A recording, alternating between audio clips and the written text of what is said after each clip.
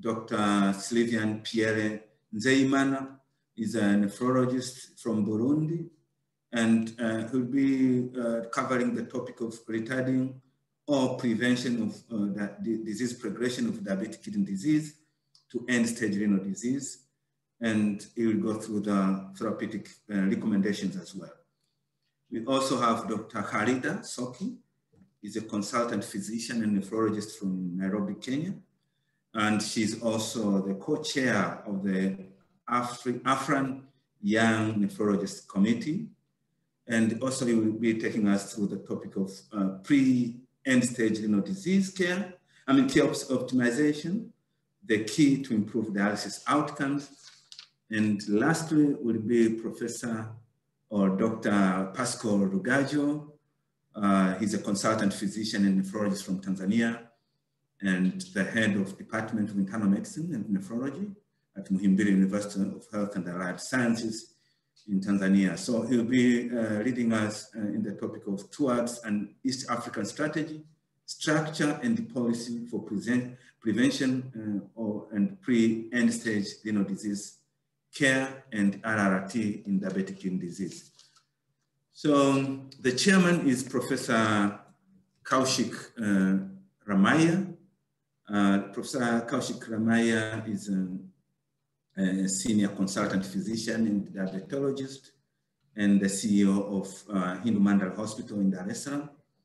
And he has got a lot of experience in diabetes in Africa and the world, because he's also, I think, co-chair of the Diabetic Society, World Diabetic Society. So he'll introduce himself clearly on that. So Professor Kaushik, can you please take on the chair? Yeah, Dr. Makwabe, thank you very much for this kind invitation. Thank you very much for this kind invitation, and it's a privilege to be chairing this session today. Thank you for the introduction, and I remember February 2020, February 26th, 27th, when we met in Kampala, and I think that is where we started out, because during that time we were hosting the East African Diabetes Study Group meeting, and before the meeting we basically had a concept that most of the people with end-stage renal failure, or most of the patients who are on dialysis, basically, if you find more than 60–65% of them have got underlying diabetes. And we discussed with Dr. Makwabe and Dr. Lloyd that why don't we have a group of nephrologists within the East African Diabetes Group and trying to see how we can actually get this group moving. And during the last week of February last year, I think they did a wonderful presentation where people really enjoyed the presentation, but at the same time, they understood the gravity of the renal diseases in the East African region.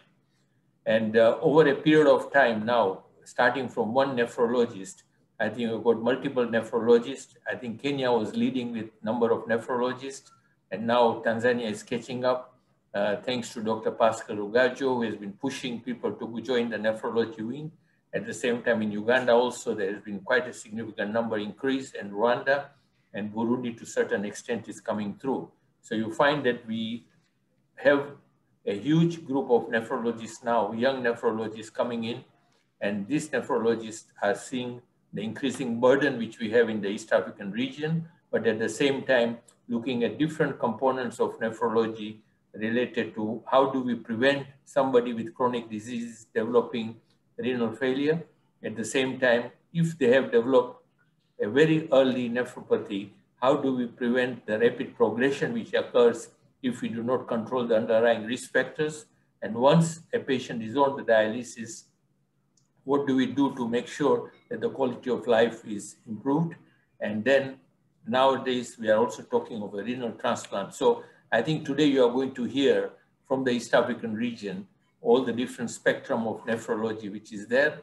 And then I'm sure you will enjoy the presentation.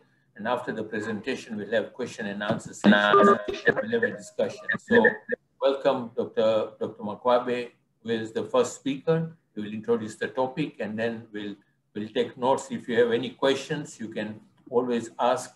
And at the end of the session, we'll have a session on question, answer, and discussions. Karibu, Dr. Makwabe. Thank you, Professor Kaushik. And as you can see clearly on the screen, the topic today is diabetic kidney disease. This has been divided into 5 parts, but I'll take the first part, which is introduction. So the agenda for presentation today, this is my agenda. And I'll try to, to be strict in less than 10 minutes because we have 4 presenters now instead of 5 because one dropped out. And therefore, to make sure that we finish at least on time before 7 o'clock. So we'll try to be strict on time, and Professor Kaushik would like you to, if somebody gets more than 10 minutes, then you give him 2 minutes more so that we finish on time. So this is my agenda. So, diabetic kidney disease is a syndrome where diabetic kidney disease is a clinical syndrome characterized by the following. This is persistent proteinuria, which is more than 300 milligrams per 24 hours. And this one should be taken at least in 2 occasions, and at least in 3 to 6 months apart. So you can't just take it once and then say this is diabetic nephropathy or diabetic kidney disease. So it should be at least 2 times in 2 occasions and in 3 to 6 months apart. And this can also be diagnosed if the following criteria is fulfilled. If the patient has presence of diabetic retinopathy, and epidemiological studies have shown that,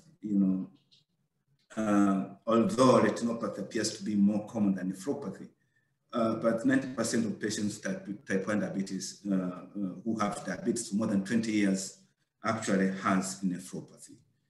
And also if there's absence of clinical or laboratory evidence of chronic other kidney diseases.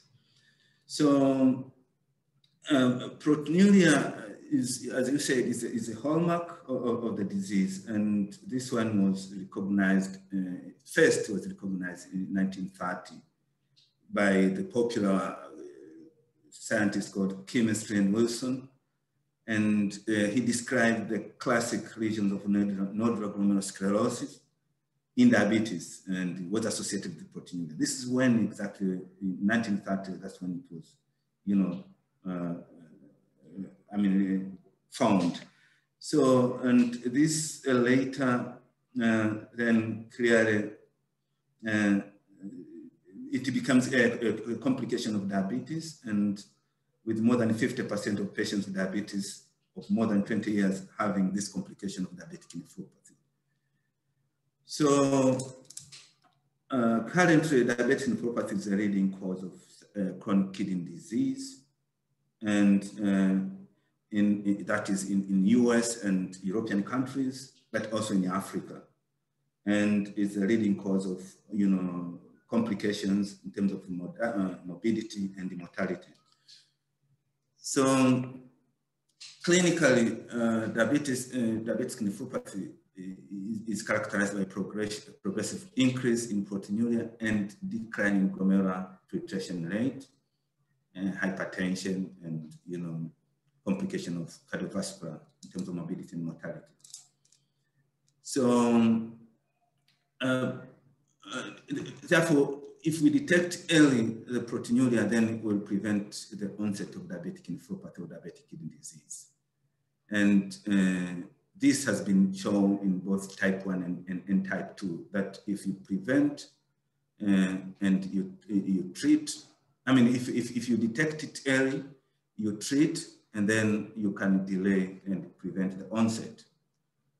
Therefore, somebody else will be talking about prevention and treatment of diabetic nephropathy later on. So diabetic microalbuminuria and diabetes. It should be clearly known that microalbuminuria is not always predictive diabetic nephropathy, as it has been shown in this study that was conducted by Kinsey and published in Diabetic Care in 2013. And in this study, it was, normal albuminuria and albumuric patients with type 2 diabetes and impaired renal functions. So it was very clear that in this study that there was significant number of patients who had type 2 diabetes and normal albuminuria. So you can have type 2 diabetes, still have normal albuminuria. Though patients who had type 2 diabetes and albuminuria were more likely to develop renal insufficiency compared with those patients who didn't have diabetes. So there was also another study that was conducted in China. It was a retrospective study done by the Fan and Wang, and also indicated that type 2 diabetes patients with the renal injury, there's a high prevalence of non-diabetic renal disease. That is, there was like among 88 patients who had type 2 diabetes, who had renal biopsy at autopsy. The incidence of non-diabetic renal disease was 72%, compared to 20% for diabetic patients, who had diabetic nephropathy. So still patients can have, diabetes, develop diabetic kidney disease, but only 20%, that is in China, who only developed diabetic nephropathy, but 72.7% had non-diabetic renal disease. So there has been a confusion between diabetic kidney disease and diabetic nephropathy. And diabetic kidney disease, this is a clinical diagnosis, based upon albuminuria and low glomerular filtration rate. And also diabetic kidney disease in diabetes, but not in, in diabetic nephropathy is used to specify classic glomerular lesion in diabetes. So this is a pathological diagnosis in diabetic nephropathy. That is, you do biopsy and then you find that classical feature of diabetic nephropathy, glomerular basement membrane thickening, mesenteric expansion, or other classical features of diabetic nephropathy. So patients with diabetic kidney disease have the risk of progression to end-stage renal disease. 10% with diabetic kidney disease would progress to end-stage renal disease, and that is they will go either to dialysis or kidney transplant, and 90% will die of complication, mostly related to cardiovascular disease and so diabetic kidney disease develops in approximately 40%, as it was clearly pointed out by Professor Kaushik, that 40% of patients with diabetic will progress into chronic kidney disease. And the natural history of diabetic kidney disease includes hyperfiltration, progressive albuminuria. That will be covered during pathophysiology of the disease. Worldwide, there is 445 million people. This is the data by 2019. And this one, the data will increase actually, but 2040 will almost double. And the driving force for this increase in diabetes, kidney disease, and diabetes itself is obesity. And we have seen that, the study was conducted between 1980 to 2000, the overall prevalence of adult diabetes, obesity was 15 to 31% in the United States. We don't have the exact data in Africa, but this is what was found in the United States. So if we would prevent diabetes, obesity, then they'll be preventing the risk of diabetes. So in sub-Saharan Africa, the prevalence of diabetic kidney disease, this is the study that I found was conducted in sub-Saharan Africa and included 5 countries, including Uganda, Kenya, Tanzania, Ethiopia, and Nigeria. So it was published in BMC in 2018, and this was a meta-analysis study. And this one, they found that the pooled point estimates of diabetic nephropathy was 35.3%, while 41.4% were patients with type 2 diabetes, And among Africa, I mean, in East Africa, 40% of patients had diabetic nephropathy. So that is the prevalence of diabetes in East Africa.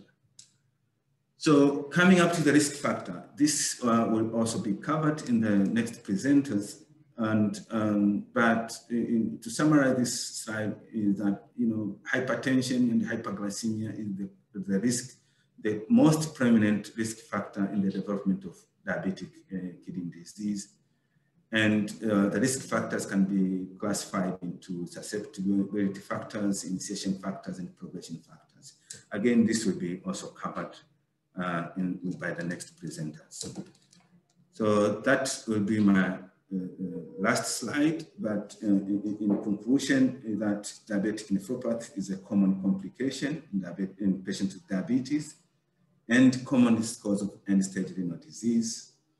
And if detected early, you can prevent or reverse the progression of diabetic nephropathy to end-stage renal disease. So that is my end of presentation, and I would welcome the second presenter, who is Dr. Sylvain Pierre. My name is Sylvain Pierre Nzeyimana. I'm a nephrologist in Bujumbura. Yes, I was trained in nephrology in Belgium at the Catholic University of Louvain Medical School, and I work in Burundi since 2016, in the end of 2016. Now I'm a director of medical affairs at Kira Hospital, and I'm also the chairman of the Burundi Medical Council. My topic today is about prevention of CKD to end-stage renal disease, the East African perspective. Okay, let me notice that diabetes is a growing epidemic, especially in the middle and low-income countries, and it's the most common cause of CKD and end-stage renal disease in high-income countries. Yes, the increase of prevalence of CKD, ESRD, secondary to diabetes, parallels to worldwide rise in prevalence of diabetes. Because as you can see, in 2000 it was around 7.1 million, but in 2011 it was the double, and the estimated prevalence according to IDF Atlas is estimating that in 2030 there will be 28 million people with diabetes in Africa, which means that population will actually, if it is not well managed, develop kidney conditions like kidney failure. Okay, you all know that diabetes is a leading cause of cardiovascular diseases, kidney failure, blindness, and lower limb amputation, vascular events, cardiac events, or cerebrovascular events. And as you can see, the 44% of new kidney failure cases are observed in patients with diabetes, which is actually a critical issue for people with diabetes. Then the stages of diabetes nephropathy it comes slowly but surely from hyperfiltration to the silent. We have hypertension, and the GFR will be too low, lower than 15 ml per minute. And at that time, when you do the biopsy, the kidney biopsy, you can see a focal or global glomerular sclerosis. This is actually, that means that your kidney is dead. There is no kidney anymore, and that's the time to start renal replacement therapies. So the challenges of the nephrologist are the early diagnosis of nephropathy, including identification of non-diabetes causes of renal disease.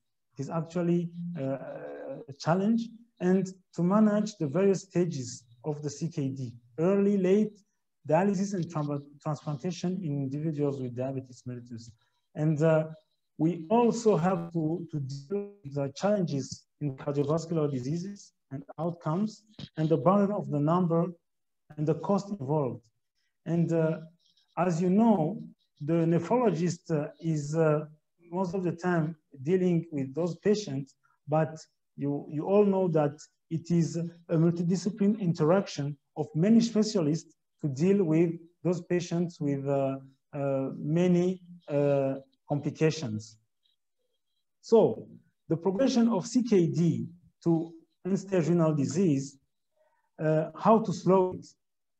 Actually, this is the challenge: how to slow the progression of the chronic kidney disease. And you know, when it is still starting, there are actually no symptoms. And as it is progressing, then we'll see some symptoms, and at the end stage, we'll see all the symptoms of the kidney failure. And you can see here on this table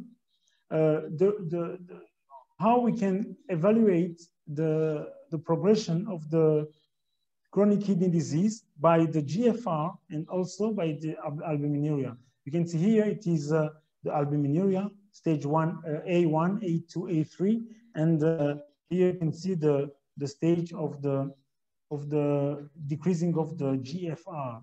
As you can see here at the stage A1, G1, when the GFR is higher or around 90, and there is a normal or mildly increased albuminuria, you see there is low risk to develop a chronic kidney disease. But as the albuminuria is increasing, and the GFR will definitely decrease, and will reach the end-stage renal disease, where you will have a big albuminuria and low GFR. It is the same here. And here it is the plan how to manage those patients. At the stage 1, you must do the diagnosis and be sure that the kidney impairment is due to diabetes.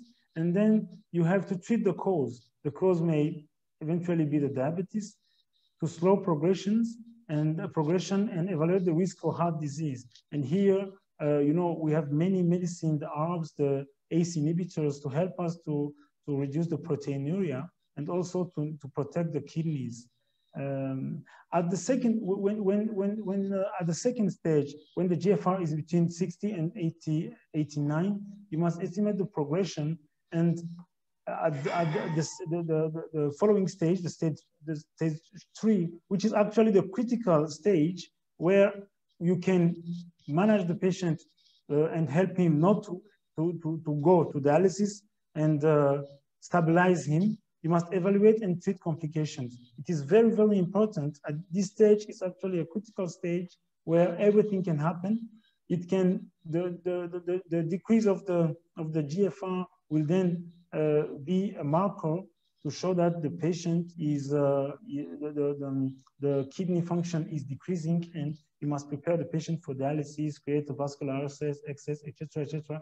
And after, when we reach the stage 5, then we must consider dialysis, the peritoneal dialysis or the hemodialysis. So what are the nephroprotective measures? First of all, we must have a strict control of blood pressure. It is actually a big challenge to control the blood pressure, especially with our people, our African patients who are not compliant to treatment. And we must balance diabetes. You know, the HbA1c level is a good marker of a well-balanced diabetes. So we must control the albuminuria and the proteinuria. We have the ARBs and the ACE inhibitors, and also we must have a moderate protein intake adapted to the patient, and also the salt intake must be lower as possible. Another thing is avoid nephrotoxic drugs. You know, I know here in Burundi, for example, I think it is the same in East Africa. You know, it is easy to get medicines at the pharmacy. You know, someone can go to the pharmacy to buy diclofenac or ibuprofen. And those pills, they are taking it like beans. everyone is taking those medicines, and they even don't know that those medicines are nephrotoxic drugs, and they can take it for arthritis or as painkillers, and those can lead to chronic kidney disease. Okay, we must also prevent episodes of acute renal failure, especially by hydration. We must patient if he has a good urine output to prevent the episode of acute renal failure by drinking, by hydration. And last but not least, to stop smoking. We all know that tobacco is not good for our heart, for our vessels, especially arteries, and it is a big provider of vascular events, especially cardiovascular events. So prevention is the key, as you have seen, because here in Africa, especially eastern part of Africa, we don't have all the capacities and all the equipment, so everything to manage the patient. Then prevention is the key. So you must check your kidneys. That is what we are telling patients every day. If you have diabetes, you must see your nephrologist or your doctor to have some kidney assessment.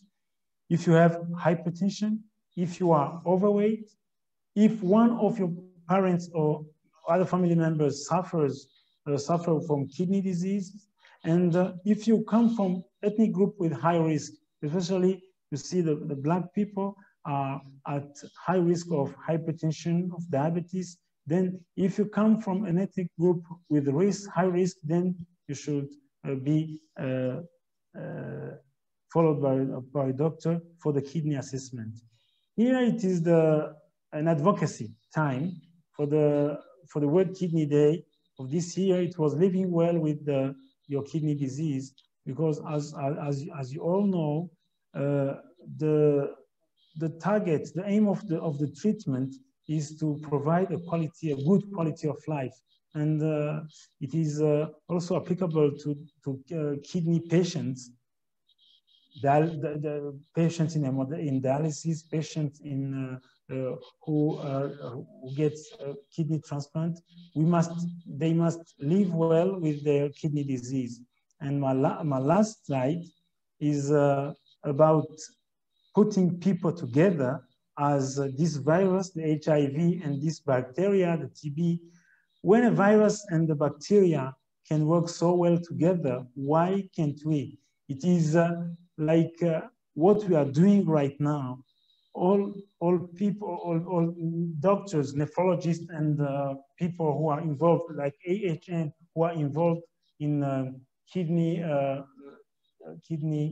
prevention and treatment, kidney or chronic kidney disease prevention and treatment. We are trying to go together to have something strong to help our community and to help our East Africa community. Then I think this slide, it is the reflect of our initiative, and I thank the organizer of this webinar, and I thank you all for having participated in this event, in this session, and I hope that if we are together, we can achieve more and more. Thank you. Thank you. Welcome. Yeah, thank you very much for the nice presentation. I think the next presenter is Dr. Khalida. Dr. Khalida. So you have to unshare so that you allow Dr. Khalida to share the slide. Yeah, I think it is done, isn't it? Okay, yeah, it's done. It's done. Dr. Khalida, okay. Please, can you share? So good evening, everybody, and just forgive me for still being at work, I was saying. And I want to just thank the Africa Healthcare Network for giving me this opportunity to be part of this wonderful forum.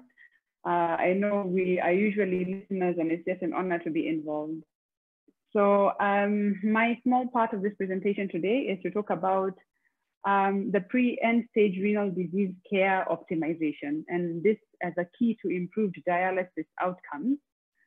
So today what I'm going to talk about is, maybe I can move that there, just a second, please. So what I can talk about is morbidity and mortality in end-stage renal disease. I'll look at a little bit at that. And then the evidence for pre-end stage renal disease optimization, and then what this actually involves. And then we'll come to some conclusions. So just looking at the epidemiology a little bit of end-stage renal disease, or even just CKD in this region. And this is a really interesting paper, really nice paper published in the Lancet in 2017 from the Global Burden of Disease Study Group. And I just highlighted Eastern Africa there on the left. And this is a population of all of us of about half a million people. And this is low to low middle income region. And the prevalence of CKD in this region is 9,764 people per 100,000 population.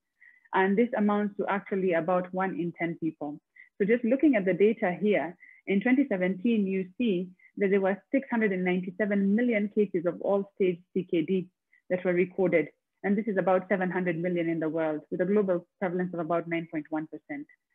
And the global mortality rate from CKD had increased over the span of about 20 years by 41.5%, showing how CKD has become a more, something that is coming up more and more often, and is coming up as a source of morbidity and mortality. And CKD resulted in 35.8 million disability adjusted life years in 2017. And out of this, it was diabetic nephropathy that accounted for almost a third of these DALYs. 1.4 million people in cardiovascular disease-related deaths, and 25.3 million cardiovascular disease DALYs were attributable to impaired kidney function. So you can see that kidney function does not work alone, but will move on into other systems and is connected to everything else. In Kenya, where I'm from, the prevalence is 9,744. That is equivalent to other countries in Africa, where the prevalence is 1:10. So here we can see, and I can just maybe use this pen, we can see the causes of death in end-stage renal disease patients. So we've already seen what an impact CKD is having, and we can see the mortality that comes from having CKD and end-stage renal disease. And a large part of it is attributable to, the mortality is attributable to arrhythmias and cardiac influences. And you can see another large segment over here is other cardiac. And there's somewhere here, you can see a large chunk that's about 10% over there, or a little bit more, that is attributable to infection. Others coming in over here, of course, people withdrawing from care, perhaps not because of not understanding, or perhaps because their quality of life is so poor. But amazingly, other than the cardiovascular issues over here and arrhythmias, you find that 14% of people were dying simply because of hyperkalemia. And so many of these causes of mortality are simply, we can get away from it, we can avoid them. Other than that, we find morbidity in end-stage renal disease. People having poor quality of life. And if you ask them, there are many studies that show that these patients are fatigued, they have peripheral neuropathy, they complain about bone pain, they complain about poor memory. And you come to find that this is all related to anemia in end-stage renal disease, CKD, MBD, that is bone and mineral disease, malnutrition in our patients, heart failure, dementia, depression, because health, good health, is not just simply physiological health, but also mental health and social health, according to the WHO. And so all of these things on the right contribute to these things on the left in giving our patients a very poor quality of life. In diabetes, there's something that came up that is known as the legacy effect, or metabolic memory, that we have all heard about. And this refers to long-term health benefits against future complications that result from intensive blood glucose management in diabetes care compared to standard glucose control. And this concept came up from the UKPDS study. And UKPDS, the prospective diabetes study, is a study that looked at targeting 7% HbA1c versus 7.9% HbA1c, and the risk, the difference in outcome that had for the diabetic patients. And actually, there was a decreased risk of endpoints by between 12 to 32% in these patients, something that was similarly found in the DCCT trial, which is a diabetes control and complications trial for type 1 diabetics. And so this led to people also thinking about a sort of legacy effect when it came to end-stage renal disease and when it came to our kidney patients who had CKD. And this is pioneered in the early work of Obrador and others. When we look at this paper from 1999, where people started looking at suboptimal care in dialysis patients in the US and looking at what is the prevalence of this and what are the factors associated with it. And they actually found that in the people at the initiation of dialysis, these people tended to have a medium serum albumin level of 3.3 grams per deciliter, that their hematocrit was an average of 28%. 60% of patients had a serum albumin below the lower limit of normal, that is a majority. Again, a majority had a hematocrit of less than 28%. They were all anemic at the point at which they started dialysis. And overall, only 23% of the people who were initiated on dialysis received erythropoietin. Thereafter, the same group also looked into what could have been influencing this. And so they looked at prevalence, predictors, and the consequences of late nephrology referral at a tertiary care center. They hypothesized actually that referring early to a nephrologist as compared to referring late to a nephrologist might have some outcomes on the patient.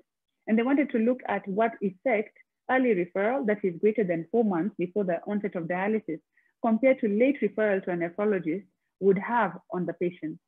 And so it was found that patients who were referred late to a nephrologist tended to have more hypoalbuminemia, 56% versus 80%.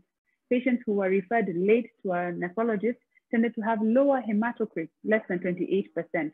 That is 33% versus 55%. And all of these were significant. That they were referred to start dialysis at a GFR of less than 5 ml per minute per 1.73 meters squared. That they were less likely to have received erythropoietin, 40% versus 17%. That they were less likely to have a functioning permanent vascular access for first hemodialysis, a staggering 40% versus 4%. And in conclusion, what they found was late referral to a nephrologist was common, and it was associated with poor pre-end-stage renal disease care, and that pre-end-stage renal disease educational efforts needed to target not only the nephrologist, but also generalists and the patients themselves. This led on to further studies where people said, okay, it appears that our patients are starting dialysis when they have been poorly controlled and they're crash landing on dialysis. And this seems to be associated with a late nephrology referral. But does this actually translate to different outcomes with these patients? So you could see here this study from 2004 by Lorenzo and others, showing that pre-dialysis, where they had a hypothesis that pre-dialysis nephrologic care and a functioning AVS at entry were associated with better survival in incident hemodialysis patients. This was an observational cohort study where they went back and looked at retrospective data. And their aim was to evaluate the influence of two variables of mortality. And this is hard outcome of mortality. The presentation mode, did the patient start dialysis planned versus unplanned? And the type of access, did the patient start dialysis with a fistula versus a temporary catheter? And they came to an easy conclusion that an unplanned dialysis initiation and temporary catheter were independently associated with greater mortality rates in incident patients, and the combined influence of both variables was associated with greater morbidity and mortality than either one variable. That if you had an unplanned dialysis with a temporary catheter, which is a majority of our patients, I can say, in Kenya, then you tended to have worse outcomes. And this other paper in 2001, looking at the consequences of late referral of patients with end-stage renal disease by Corentin and others, and this was in Europe, and they found that late referrals had patients who had late referrals had a significantly lower serum albumin and calcium, that these patients had poor control of their pressures, they used less calcitriol, phosphate binders, and bicarbonate, and that all these patients, and that is amazing, even in Europe, all of these patients started dialysis, hemodialysis with a temporary vascular access. And the interesting thing about this is that if patients had late referral and started dialysis with a temporary vascular access, amazingly, these patients tended to stay on average in hospital 31 days versus a 7-day hospital stay at the initiation of dialysis, mainly because they came in complicated. And so these had implications not only on the outcomes of patients, but also on the costs of the healthcare system. And you can see here, this is happening even more recently in Japan, where emergent initiation of dialysis is related to an increase in both mortality and medical costs. Same thing in 2001 is still happening in 2020. That when patients come in as an emergency to be started on dialysis, and this was associated with short-term care by nephrologists, and it was also associated with when patients started on an emergency dialysis in this one center, there was a high amount of patients dying within 4 months, and it was a risk factor for death within 2 years. And of course, it resulted in increased medical costs in these countries where it is the government that is paying for this. So imagine for our patients here in Eastern Africa who have to pay for this out of pocket. Looking at this very recent paper, actually in 2019, and this is looking at a paper that it was published in the US in the Nature Journal on the impact of poverty and race on pre-end stage renal disease care amongst dialysis patients in the United States. And it found that these things are still a factor. That poverty, of course, influences referral to a nephrologist. And this is something that we see in our own setup, that patients in the lowest area level of median household income were associated with significantly lower likelihood of pre-ESRD nephrology care compared to those in higher quintiles. And this was significant for both African-American patients and Hispanic patients in the US. So what exactly is optimal pre-dialysis care? Optimal pre-dialysis care includes, number one, as we have seen, timely referral to a nephrologist. And what is timely referral to a nephrologist? And I like this guidelines, which are NICE guidelines. I've taken them from the NICE guidelines because they put it quite clearly and quite simply. And it's something I think we need to adopt. And it's something that I think we need to talk about more to our generalists, to our medical officers, as we call them here in Kenya, and clinical officers, which we also have, something similar to physician assistants that we have in Kenya.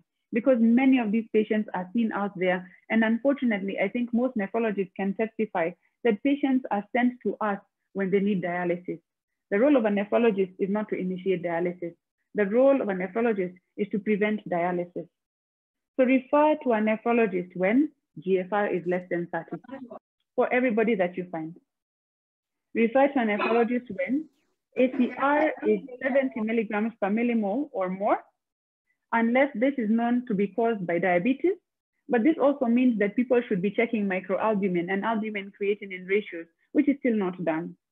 So anybody who has an ACR that is greater than 70, unless it is known to be caused by diabetes and is already appropriately treated, needs to be referred to a nephrologist. If a patient has an ACR of greater than 30 with hematuria, then all of these patients need to be seen by a nephrologist. We find so many of these patients being treated for recurrent urinary tract infection out in the community rather than being referred to us. They are referred to us when kidneys have already failed. When a patient has a sustained decrease in GFR of more than 25 mLs per minute per 1.73 meters squared and a change in GFR category, then it is time to refer to a nephrologist. That means don't refer to a nephrologist if GFR has fallen from 100 to 75, but maybe from 75 to 50, then definitely refer to a nephrologist. Or if there is a sustained decrease in GFR of more than 15 in 1 year, then it's time to refer to a nephrologist. So even if a patient has a GFR of 80 and suddenly it is 65 in 1 year, it's time to think about referring to a nephrologist. If a patient has resistant hypertension, hello, sorry. If a patient has resistant hypertension,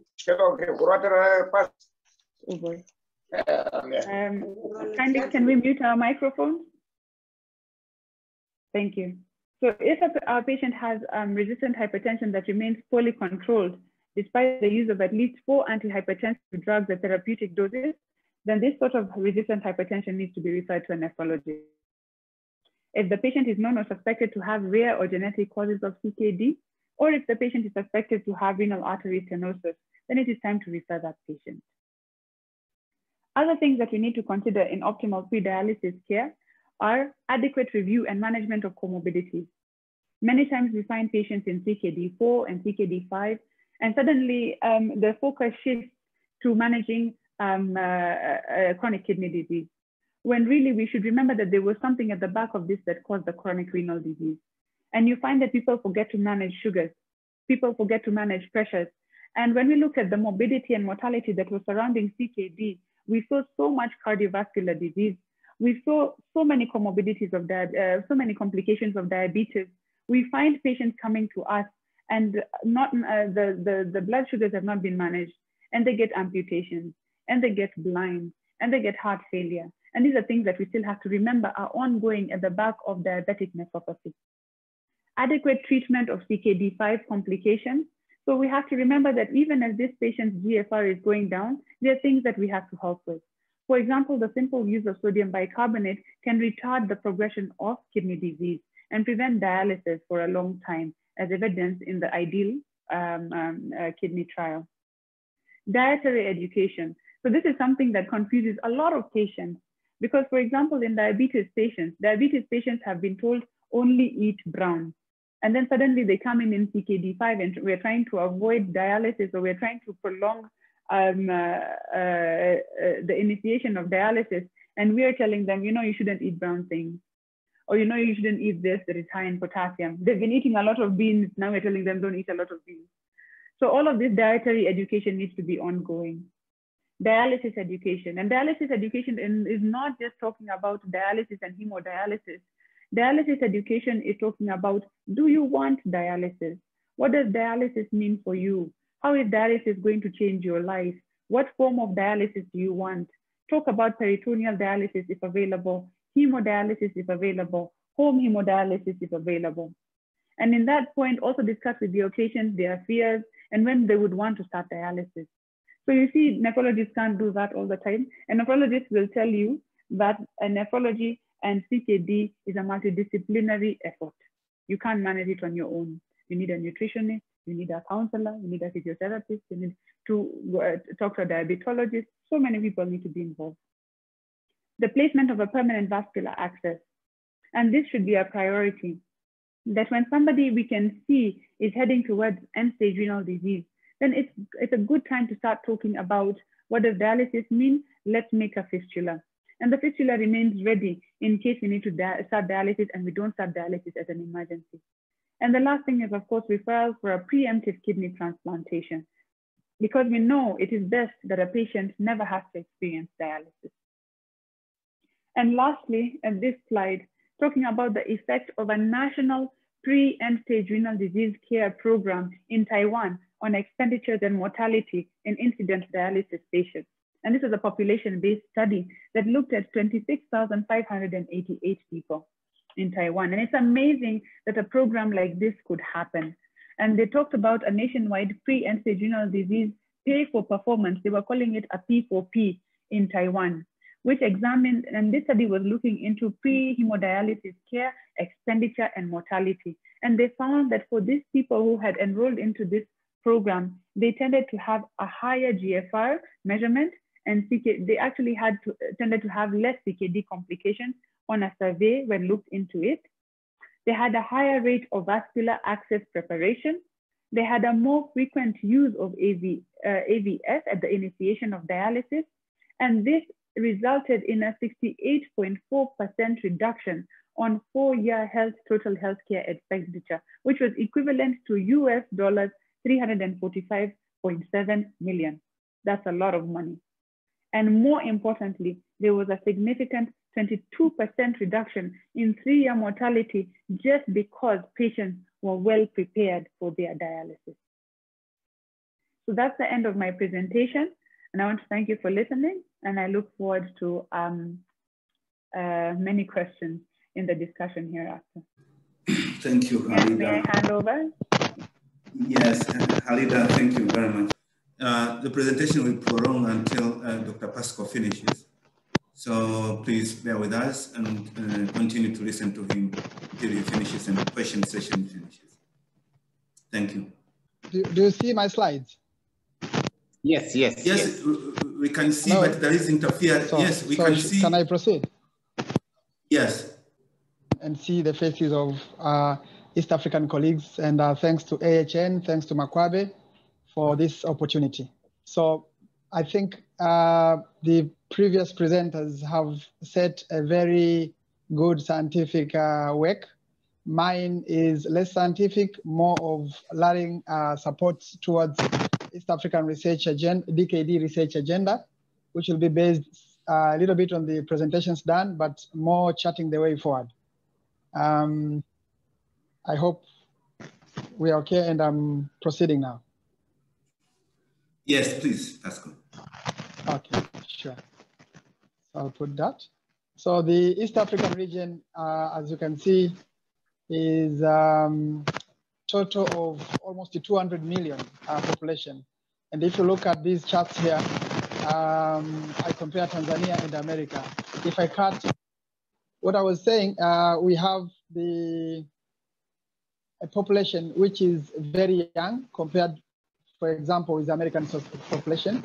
So we need to put strategies to optimize care, but also to realize that our young populations need to be protected because it's not only diabetes, but many other conditions. If you look at this slide, it shows you that the NCDs in East Africa across the board, Burundi, Kenya, Tanzania, Rwanda, and Uganda, now NCDs contribute to almost between 1/3 to almost 1/2 of mortality.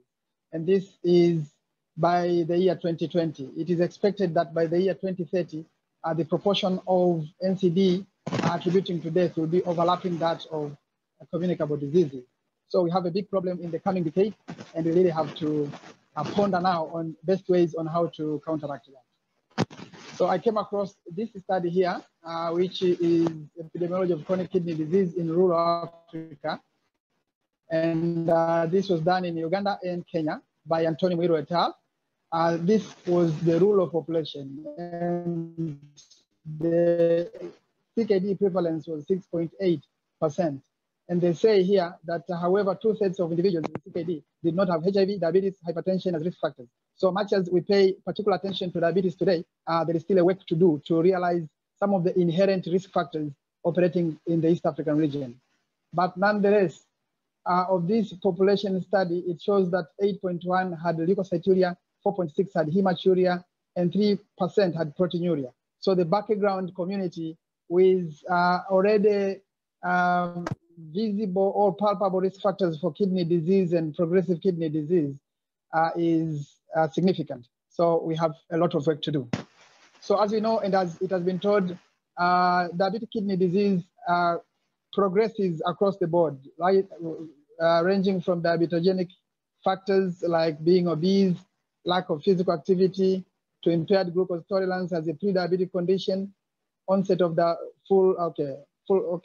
overt diabetes mellitus, the early complications, and end-stage diabetes complications. So if you look across the board, it's a gradual process which may take years, but which opens opportunities for interventions. So the interventions can be categorized as primordial prevention, which is targeted to the population, and then primary prevention, then secondary prevention, and tertiary prevention. So generally, we by far need to increase community awareness on awareness of programs, exercise, diet, at least measuring your blood glucose occasionally, especially if you're coming from family history of diabetes, and you need to check even more frequently. But then when they move from primordial to primary prevention, then we need to treat to target. So glycated hemoglobin is less than 6.5, and blood pressure less than 130/80, or even more stringent if they have proteinuria. But then we know that diabetes does not affect only the kidney. It is a multi-organ condition. So we also need to think about comprehensive care with multi-specialty involvement. So these patients should early, even if they present with a nephrological condition, for example, proteinuria, they should also be sent to ophthalmologist, cardiologist, neurologist for early detection of complications and offering comprehensive care. But once it is a full-blown disease, then you want to optimize the care by treating to targets, reduce complications, to improve quality of life, improve functional status, and also offer social support. Involvement of the community, because that's where we want to catch it early, because by far we spend a lot of our time in the hospitals, but actually that is very little and probably very late in the prevention cycle. So we should be now focusing more on community awareness and community prevention. And this needs to reassess the situation, to set individualized goals. Not every precaution fits all. So we need to know the community and offer tailored interventions. But we also need to plan, and we need to follow up and maintain what is working. But this includes actually knowing your individual population. As Khalida put it very nicely, so the PRE-ESRD management is, in natural history, takes around 6 to 7 years from when the CKD stage 1 sets up to end stage renal disease. So not all patients should be placed in one basket as CKD. They go through these stages, and these stages kind of open windows for us to intervene. So as we know, stage 1 and 2, there'll be so much focus on treating to targets of the comorbidities. Stage 3, there'll be a lot of preparation, counseling, prepare for donation, prepare for options for renal replacement therapy. And stage 4 will be like more issues pertaining to preparation, like giving vaccines, like creating arteriovenous fistula for patients who are motivated. So you see, this progression gives us time to intervene so that by the time patients reach stage 5, first they are educated, they are motivated, they are given choices, and they're part of the treatment. We also know that there are patients who will be hovering between comprehensive care, dialysis, and transplantation, because this can be done in cycles. But we also need to give our patients options, because the mainstream care is like is hemodialysis. We rarely talk to patients about other options, and we should know that that there are some conditions. Which are better treated by dialysis, and some conditions which are better treated by the conservative management. So if you look at this right-hand side chart here, you can see symptoms like fatigue and not taken care by both. More solid levels, more dialysis, protein and calorie intake, more non-dialysis, anemia, more dialysis, depression and anxiety, conservative care. So there is this ping pong between which fits more. And probably when we learn that dialysis does not offer all solutions, and when it is cleverly combined with conservative care, it offers maximum outcome, especially for patients who have not reached that stage. Okay, so the supportive care, as Khalida put it, gears at symptomatic management, making sure that the patient has physical, psychological, and spiritual balance. But you also need expert communication in terms of shared decision making. Don't make the patient only on the receiving end. Patients should also be part of the decision. But we also need interdisciplinary team support. Sometimes we tend to forget the role of a nurse, palliative care, dietitian, social workers. But at times, we also need to know whether we want to continue with conservative care without dialysis, or with maximizing quality and quantity of life for patients who you are almost sure that they'll not benefit much from dialysis. And in rare cases, especially in the Western countries, but I'm also sure it is coming here, it is also about end-of-life care. So it will come with time as we are getting old populations, whether you think patients should be committed to dialysis or they should be just handed to relatives with good care and good counseling on how to take care of them at home. Of course, we know the conventional renal replacement modalities, and we should know that as it was said that for diabetes, patients progresses probably to this more rapidly than other underlying conditions, but patients should be given options. And we should also remember for special situations, continuous renal replacement therapies with all these modalities are also some options. So with even this background knowledge, what should we be doing in the East African DKD research strategy? We are aiming to influence the policy at the end, but frankly speaking, policy cannot be just influenced by standard medical practice, which is adopted from other regional guidelines without finding evidence which is local and trying to influence policy by evidence which is local. So I was looking at this chart. If we really want to influence policy and policy influence our practice, we should remember different evidences of research. So we have like T0 phase 1 clinical trials. Probably these are not very common here and because they're expensive to carry out. But then we have like T1 evidence, observational studies. These are the ones which we should be aiming at. And then this will be going to increase the levels of evidence from discovery to application to evidence-based recommendations, which will yield guidelines.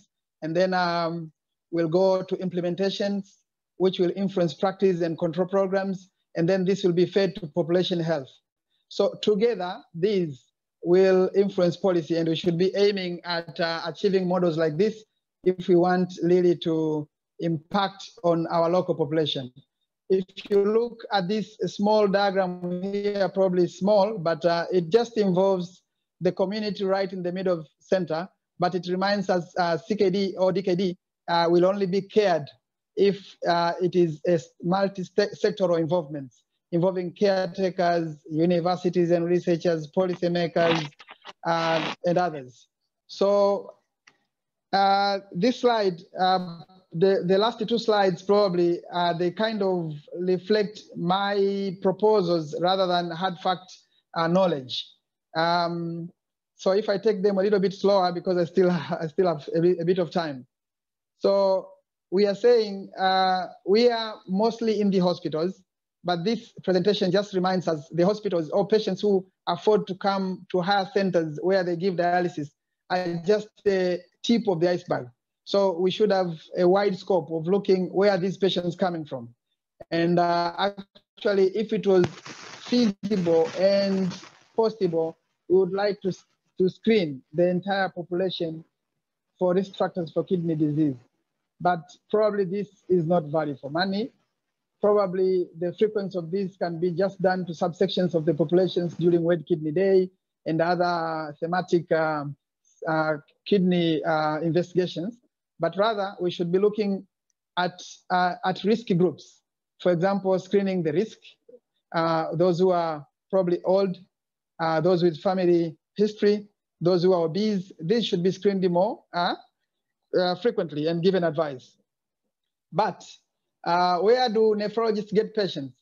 By and large, they get them from general medical clinics, ranging from all lower cadres, from health centers, dispensary, district hospitals, regional hospitals, and above. So we need to create very good collaborative links and engage clinicians at these lower levels in our research consortiums so that they are also part of this bigger picture. But when patients come from these general medical clinics, usually they are channeled or referred to specialized care clinics. And as we said, nephrology is, and especially diabetes, actually is a multi-systemic disease. So patients may not come directly to nephrology clinic. Some will go through nephro clinic, some will go from cardio clinic, some neuro clinic, so some ophthalmology clinics and others. So we need a network, similar tools, standardized tools, which will be able to pick these patients and probably facilitate observations and research among these different subspecialties. But today, because we are speaking of nephrology, I wish that we have very strong collaborations with these other specialized clinics so that once they pick patients with DKD or suspected DKD, they are also referred early to us. And once we pick patients with DKD, we should also remember that these patients may have other systemic conditions and send to these respective clinics. So, but again, Khalida put it very nicely on the optimal pre-RRT and RRT care. In general, we need to engage our patients and give them options and make sure that they are informed, their families are informed, and they are into the sharing decisions models. But we should also know that these patients belong to the community. Sometimes, doctors in the lower levels, they refer patients to us. But then when we take care of these patients, we send back patients to the community without any referral notes or any medical reports to the doctors. If we are aiming at good care, it should be by directional referrals. So once we take care of these patients, we should send very good notes to the primary physicians, and we should be in touch with these patients and these physicians as much as possible.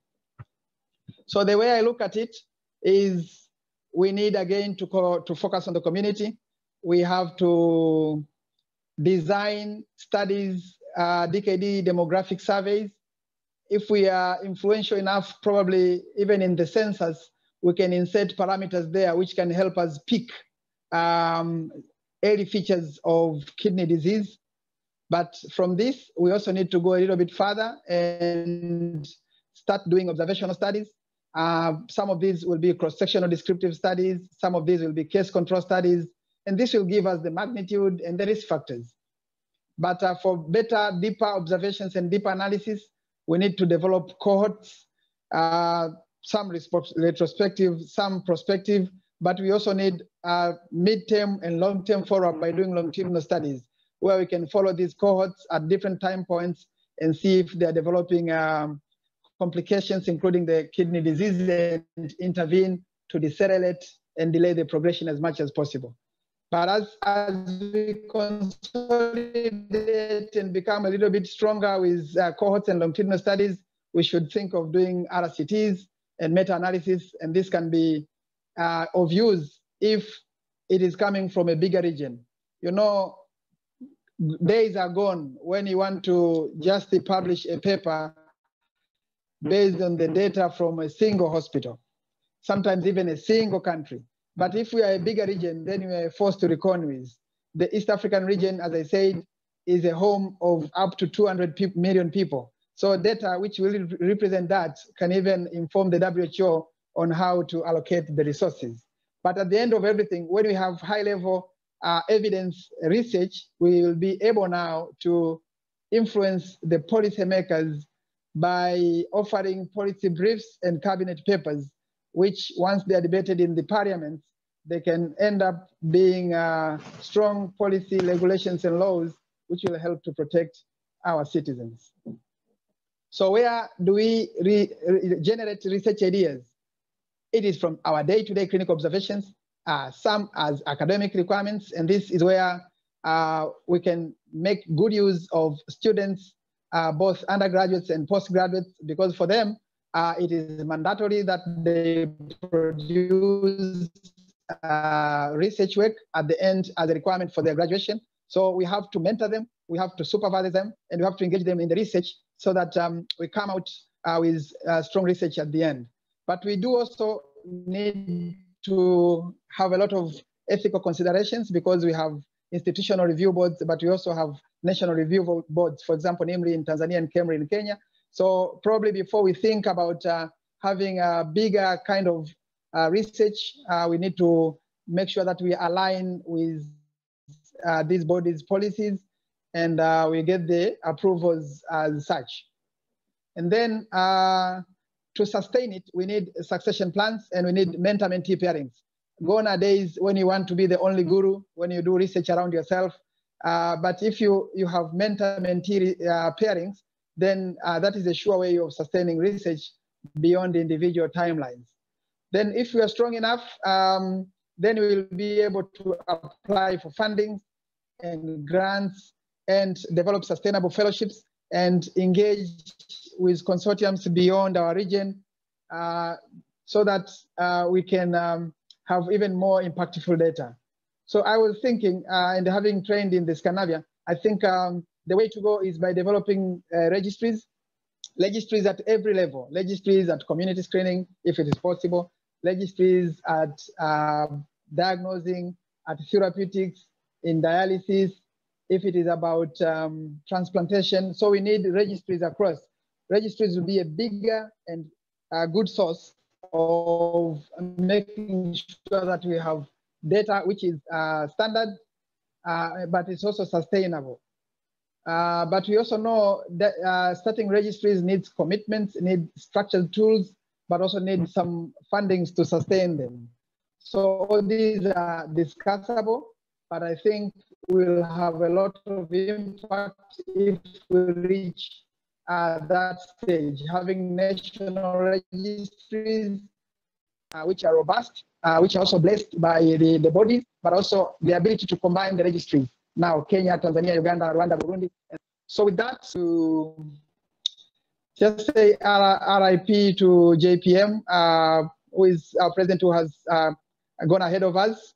He was a fond believer of the East African region, and today I just saw this emblem with a handshake. So we need to join hands to make sure that research in the East African region is the way to go. Hapa kazi tu. Thank you. Thank you, Professor Dr. Rugajo. That was excellent presentation. And I turn back to the chair. Professor Kaushik, are you there? Yes, I'm around. Yes. I've been learning a bit of nephrology here. Yeah, so thank you very much. I had to take in a marathon because I was hoping. What are your suggestions on bringing forward a research agenda, Dr. Kaushik, joining forces in the region, and Dr. Rugajo as well, and anybody else? I think that's a very valid question, and I would first of all ask Dr. Rugajo, since he's with MUHAS and he has been really been in the forefront of having a research agenda. Let him answer, and then I'll also answer from the East African Diabetes Study Group perspective. Dr. Rugajo, please, the floor is yours. I think maybe Professor Kaushik, you can proceed while we're waiting for him to come in. I'll just proceed. I think while Dr. Rugajo is getting his bearings right, from East African Diabetes Study Group perspective, what we thought was that it was very important for the East African nephrologists to form a sort of a study group.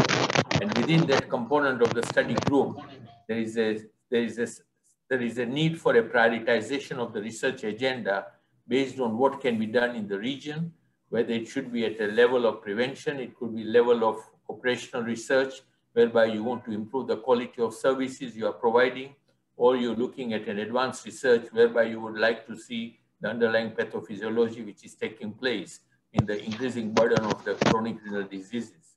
So I feel that you need to start small. You need to start with something which is practical and which can be possible with the minimum resources, because unless you show a track record, getting funding is going to be a major sort of obstacle or major challenge. So my suggestion to the group, for the nephrologist group in the East African region, would be to start slowly, small, start with something which is practical and which is basically has got a huge impact.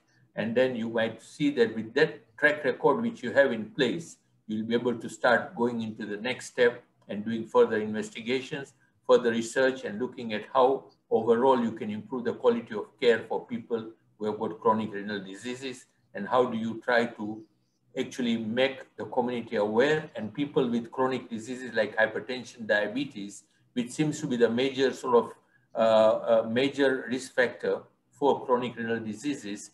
How do you make sure that they control the hypertension, control the diabetes and other risk factors well, so that they don't end up into a chronic renal failure?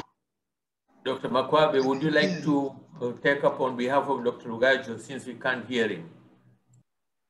Yeah, so he projected, Dr. Rugajo projected a very good flow chart on how we should go about it. And which I agree with him 100%, that we need to have this kind of collaborations, you know, starting with ideas, and then from, you know, a group like we have started, Professor Kaushik, the East African Diabetic Study Group. And in this particular case, we can work together with nephrologists, MDs, physicians, and their diabetologists to make sure that we come up with different topics and ideas, and then we start small. And as we say, East Africa has got more than 200 million people. So if we can collaborate within East Africa, at least to start with, we start small. Like we can have 2 or 1 institution in Tanzania. We collaborate with 2 or 1 institution in Kenya, Uganda, Rwanda, and Burundi. And then we can come up with something that is good. And then once we have something that has been done, then we can ask for big funding so that we can have more robust and more organized research that will involve the whole East Africa. So I agree with you, Professor Kaushik, and Dr. Rugajo for your proposals. Just coincidentally, Dr. Makwabe, the diabetes work in all the countries, whether it's Tanzania, it's Zanzibar, it's Uganda, in Kenya, in Rwanda and Burundi. There's quite a significant progress within the diabetes setups and diabetes programs. And there is a certain stream of funding in all these countries. And I feel that, as you mentioned, that if the groups within these individual countries can work with people who are working in diabetes and try to see what component of funding is available, and within that component, build in some level of operational research, I think that would be your starting stage, whereby you do not need much of the resources, but what you need is a network and to work together. I agree with you, Professor. You're 100% right.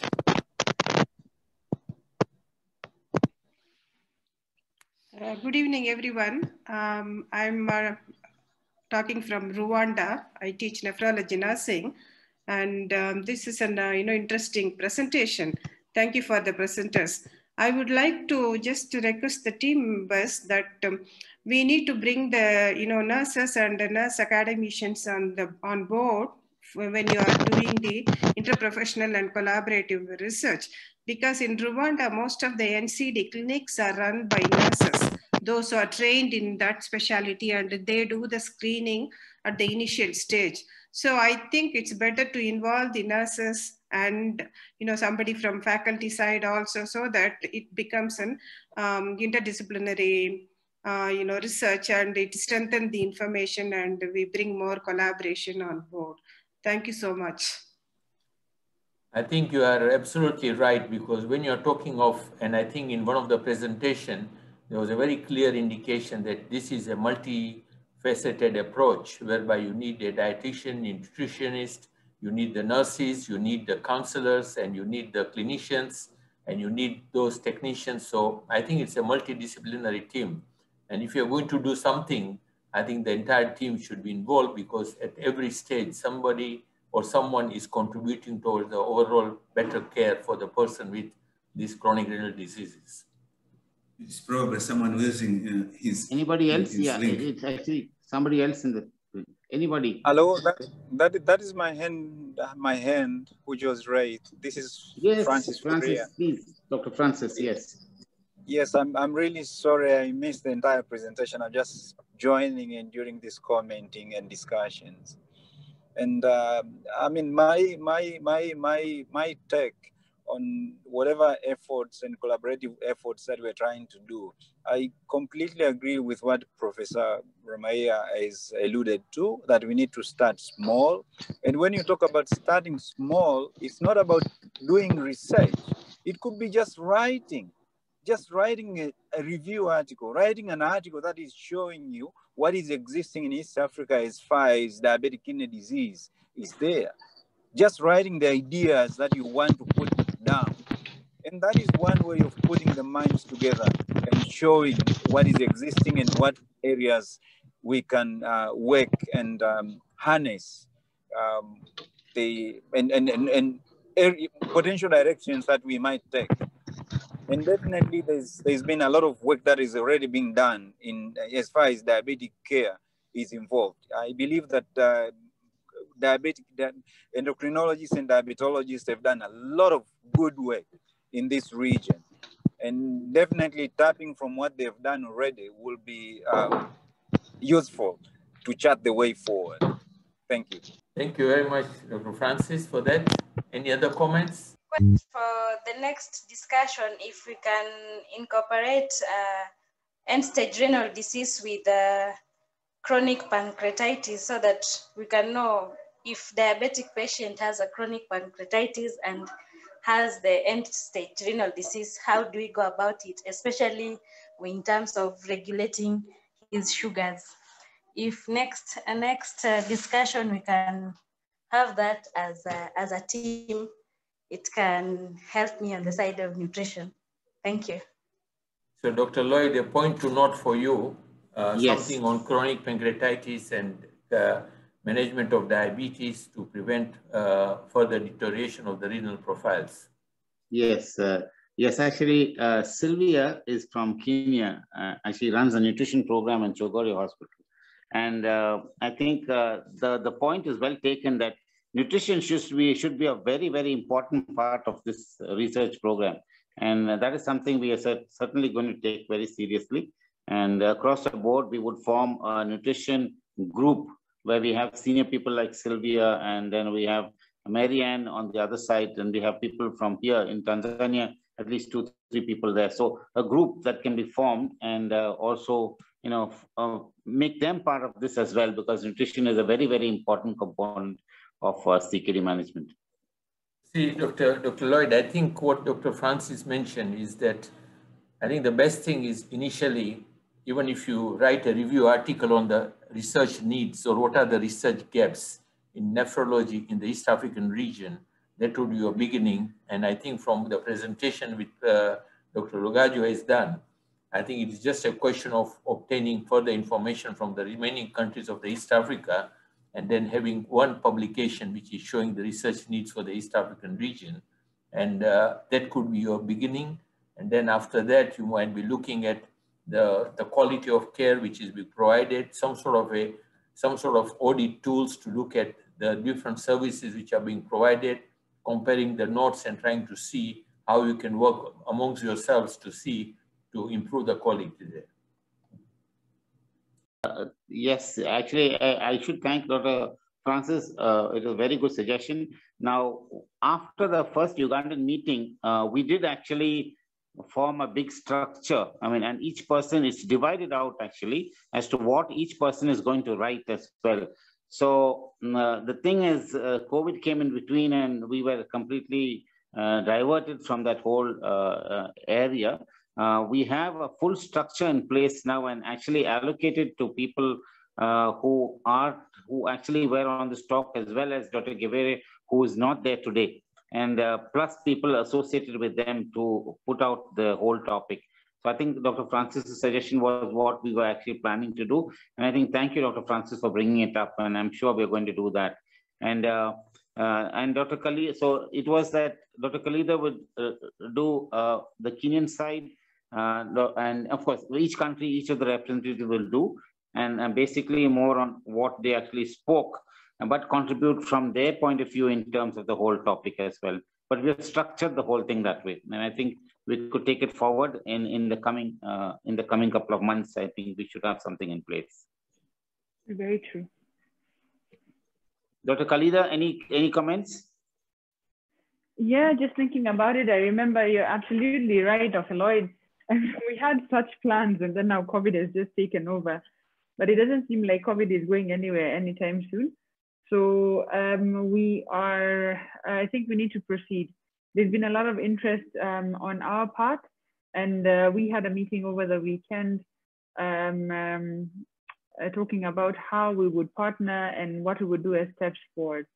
So on the Kenyan side, we have the Kenya Diabetes Study Group, which is very well positioned well-funded, has good networks. And of course, we have the Kenya Renal Association, which is always looking to partner, and once again, also very motivated. So we also talked about including the Kenya Association of Physicians. And between these partners, and then as you talked about registering this with KEMRI and the research boards, just to make sure that it has legitimacy at the end of the day. It's very exciting to get started. I'd actually started looking at the publications that we did have in Kenya, and some of them were showcased today. And a lot of data already on the ground. So the idea of having a review article is really keen, as we had talked about last year, and it's a good place to start. So thank you, Dr. Francis, for that suggestion. Excellent. Yeah. Thank you, Lloyd. No, nothing to add. Nothing to add. I just want to emphasize what you were talking about, because I do think that as Dr. Khalida was saying, COVID is not going anywhere. So we must move forward to try to develop what we have been talking about. The key, to try to build like a network of kidney specialists and also diabetes specialists in the East Africa to address the problem, but also to get data. And as you was proposing us to try to release a paper on the problematic of the kidney disease and also diabetes in the East African region. Then I have nothing to add. I just want to tell you that I have the same view. Wind up? No, I think, I think first of all, I would like to thank HN and Dr. Lloyd for organizing this meeting. Second thing, I think I would like to really appreciate the speakers. I think you've done a wonderful job, and it has given a complete, I would say, 360 degrees of the situation of renal disease in East African region. And third, at least there is some sort of a light at the end of the tunnel, whereby you find that there is something which we need to do as a group from East Africa. And it is a question of linking with the partnership, seeing which train is moving and just jumping on board of that train and trying to move together. And I think that is very key. And most important thing, I think, is the research agenda is very key.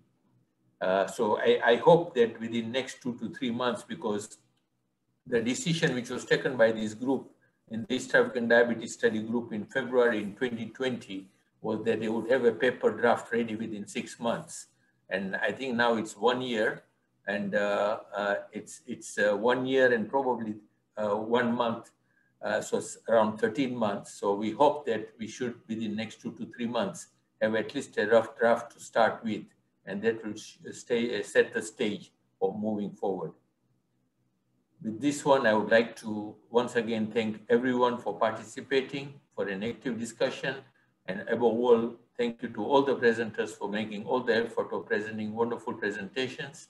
And thank you very much, and have an excellent evening and a good weekend. Thank you very much.